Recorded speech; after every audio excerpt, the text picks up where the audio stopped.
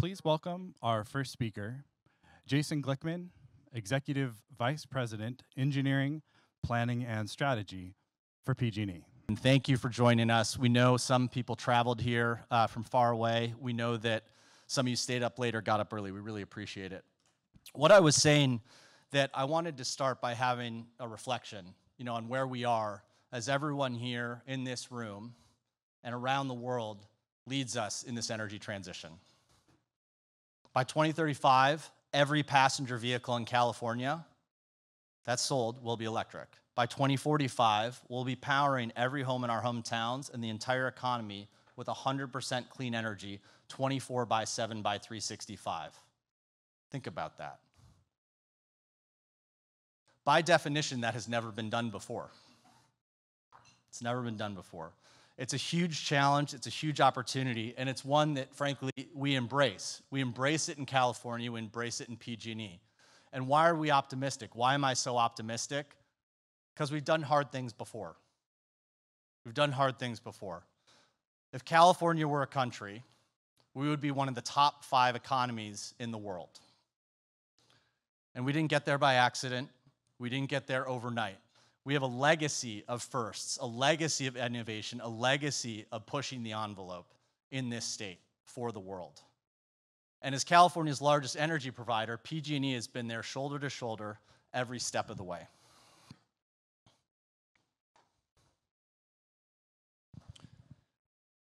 If we look back over our company's history and the state's history, over 100 years, 150 some years ago, the first gas utility in the western US was right here, PG&E in San Francisco. The first central electric generating station was right here, PG&E, the first one in the country. Fast forward to the 1940s, right after World War II, 1946, the 5 years after that, we experienced a 40% growth in our population in that 5-year period. Imagine that, just in 5 years. We built, I had to triple check this fact because it blew my mind. We built 19 new generating plants in that 5-year period. Thousands and thousands of miles of transmission and distribution pipes and wires to serve that growth. 1969, Stanford University became one of the first 4 nodes of ARPANET, the precursor to the internet. 1985, Diablo Canyon Power Plant opened. Today, it's the last nuclear power plant in operation in California. It's regularly recognized for its safety and operational performance. And we're really proud and pleased that with the passage of Senate Bill 846 last year, that plant's going to continue that performance through the end of this decade.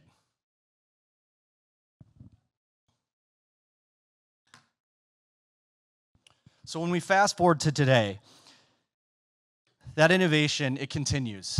It continues in different forms, and we need to evolve to meet the changing needs of our climate, the changing needs of our economy, the changing needs of our customers. I talked about how in the late 19th century and in the middle of this century, we built a lot of central station plants. The example I'm going to talk about here is not a central station plant, in case you noticed.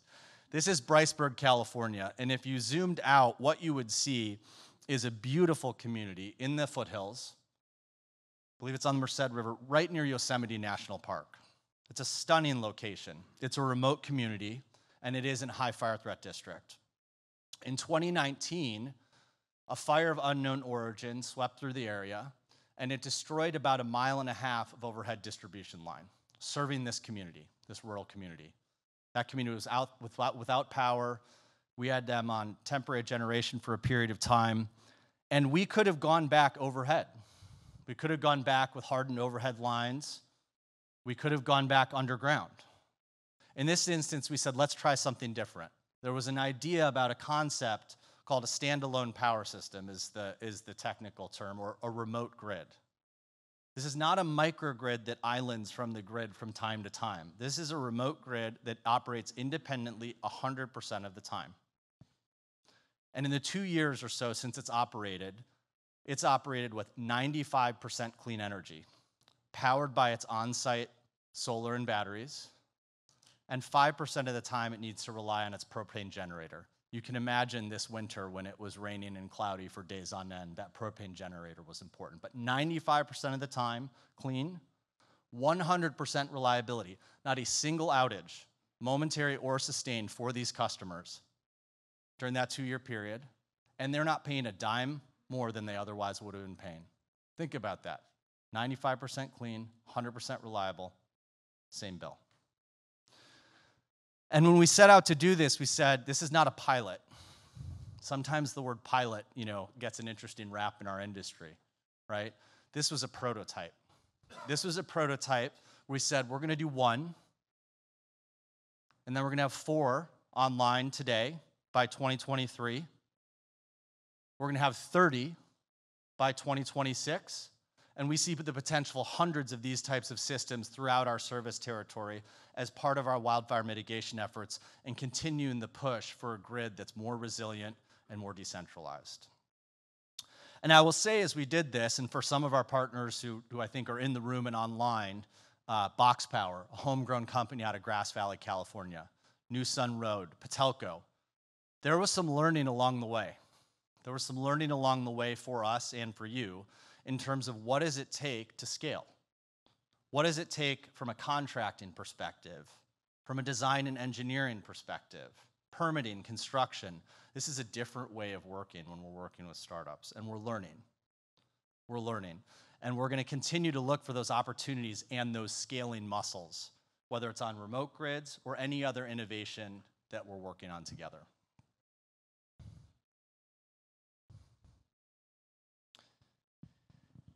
Part of what you're going to hear, why we're so interested in scaling, and we sometimes use the phrase, we want to be your best customer, right? And we've taken a stand that it's enjoyable to work with PG&E. It's important to scale to have impact in our territory. It's also important for the world, right? Climate change requires collective action. And we're humbled by the opportunity to lead at PG&E in California, but we also recognize we need the rest of the world to work with us. And that's why we're so gratified to have such global representation here today. And what we would offer, if you think about why lead in California, why join us in this journey in California? Well, if it can work here, it can work anywhere in the world.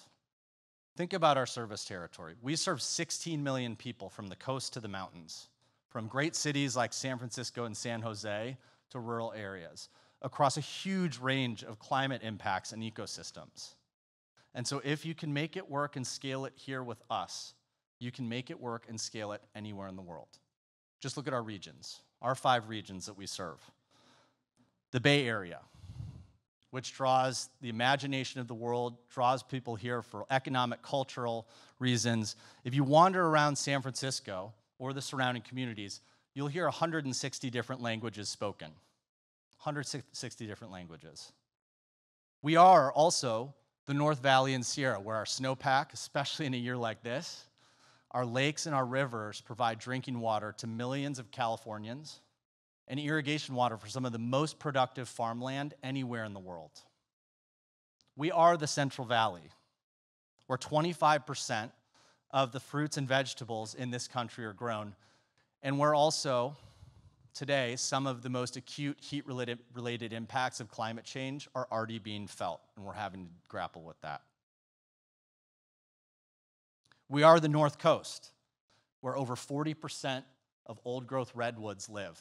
These are trees that grow over 300 feet tall and live to 1,800 years old.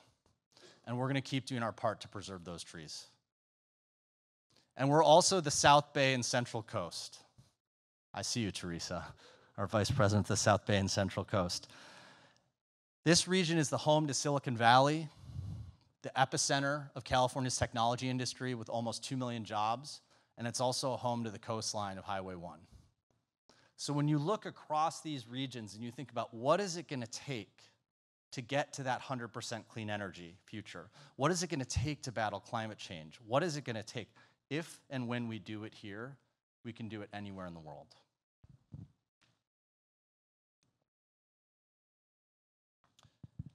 And one thing that's really important to note, we take pride and privilege in being a utility company. and serving all 16 million of those customers across a diverse range of hometowns.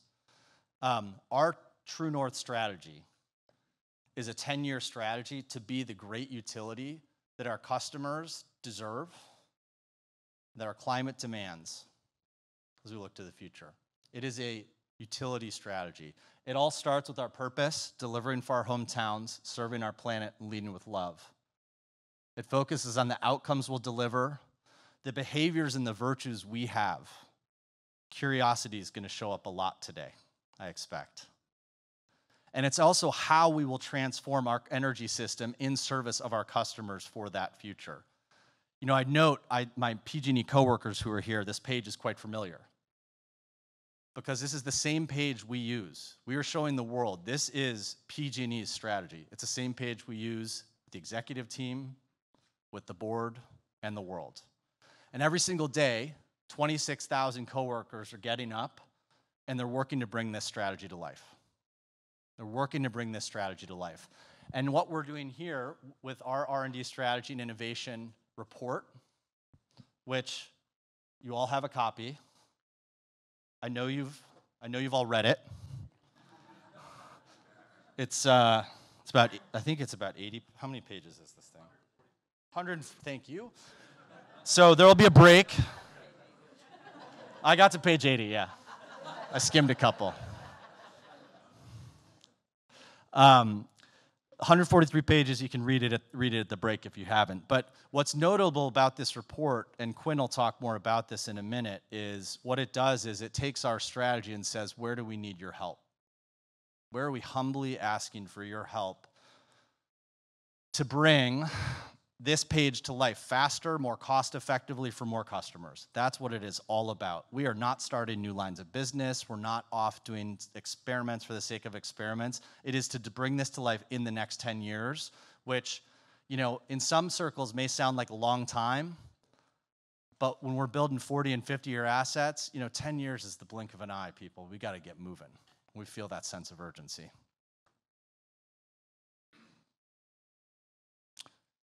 So we're grounded in 6 sets of initiatives focused on our energy system and where we need your help on bringing that True North strategy to life. 3 around the future of the grid in supply and load management, electric vehicles, and integrated grid planning. 2 in climate resilience and wildfires and undergrounding, where we see the most acute needs. And last but certainly not least, the gas system, which I would note, if you go through all 143 pages of the report, actually has the most problem statements associated with it. We see the gas system playing a vital role for a very long time, being safe and reliable and decarbonized. And we are at the absolute leading edge of that in the world, and we're going to need your help to do so. Okay, let's get down to some brass tacks, just in terms of how the day is going to go.